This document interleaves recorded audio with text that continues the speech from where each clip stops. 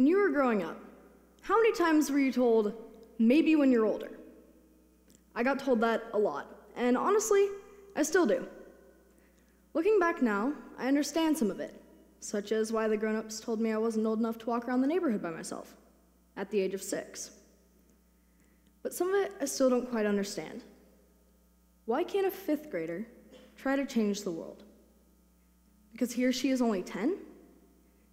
Age is simply a number. It doesn't truly define our capabilities. My siblings and I decided younger, that we were going to break down these so-called age barriers. We saw a problem with the world and became determined to fix it. And it all started with birthday presents. Most kids today would be horrified at the idea of not receiving any gifts for their birthdays. However, it's different when it's been that way your entire life. In my family, starting with your first birthday, guests bring donations for the food bank in place of gifts when they come to celebrate.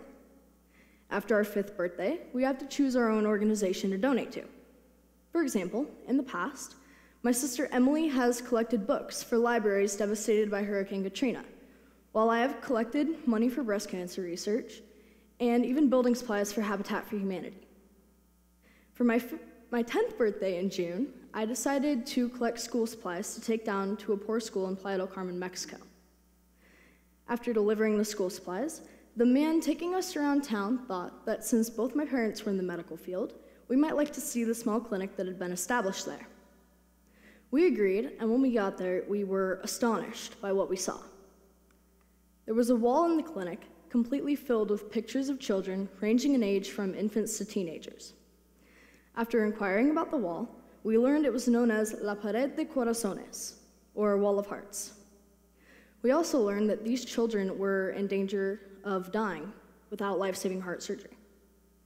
We decided that we could do something to help them, and we wouldn't let our age hold us back. So after a week in Mexico, we returned home to Coeur d'Alene, Idaho. But still, the idea that these kids were in danger of dying simply because of a lack of funds continued to bother us. So our little gears began turning, and we became very determined to help with the problem. So we broke out the lemonade stand, started walking the neighbors' dogs, and after about 3 weeks of this, had right around $18. But this didn't discourage us. Fortunately, childhood comes with quite a bit of persistence. So we came up with a name for our organization: Kids Helping Kids Fix Broken Hearts. My sister Emily, who has always been an outstanding artist, drew up an appropriate logo to match the name. From there, our ideas grew even bigger. At first, we wanted to print her design onto t-shirts, but waved off that idea because everybody does t-shirts. And then we wanted to print it onto coffee mugs, but after totaling expenses, the cost was just too great. So we finally settled on something practical, something somebody uses every single day. We decided to print Emily's design onto dish towels.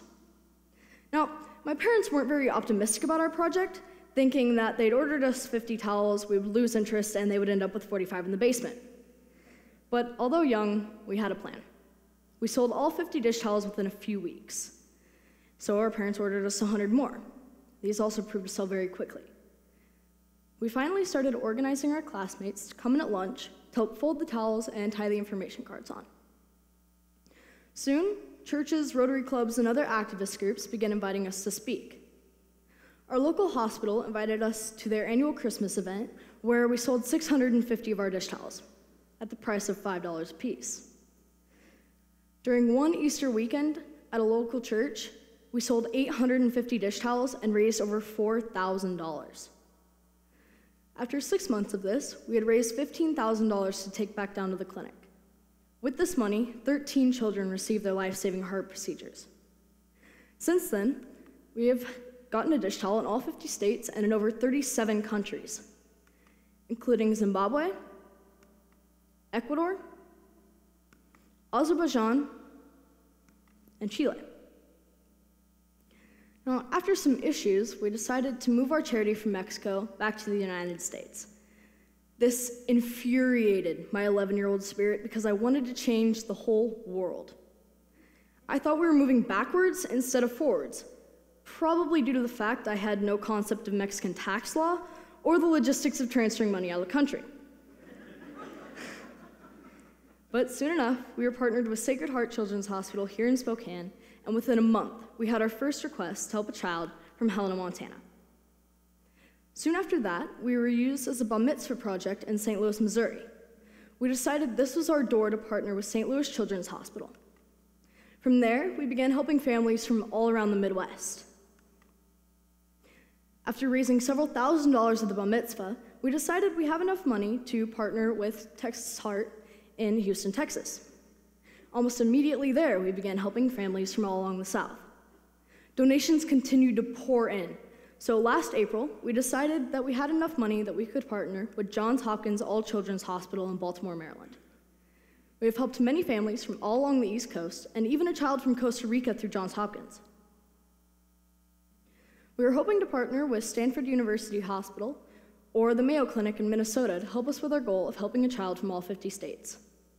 So far, we have helped 22 families from 15 different states. Now, our efforts have been recognized in more ways than we ever could have imagined. In 2010, we were awarded the Jim Chase Spirit of Community Award here in Spokane. And in 2011, we were top 10 finalists for the Small Charity of the Year Award in San Diego, California. Also in 2011, I was awarded a $10,000 college scholarship through Kohl's Cares for Kids program. My sister Emily was named one of America's top 10 youth volunteers and awarded the Prudential Spirit of Community Award in Washington, D.C. Last fall, we were approached by anthologist and publisher of the book Chicken Soup of the Soul and invited to be featured in a new book coming out this fall called Stand Up. See, whenever we think our charity is going to die down, it always seems to pick up steam somehow. Thanks to the gifts of persistence and determination that come with being a child, we have sold almost 7,000 dish towels and raised over $88,000. Now, I want all of you to walk away with this. It doesn't matter how old or young you are. All you need is some motivation, dedication, and enough courage to use the opportunities.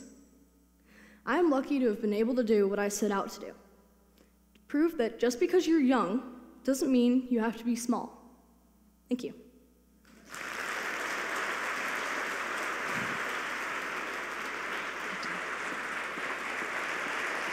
Thank you, Sarah.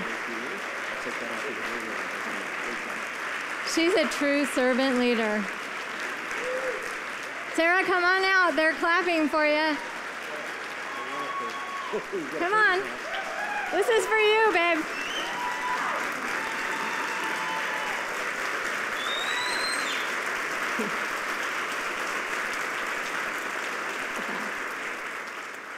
Thank you, Sarah.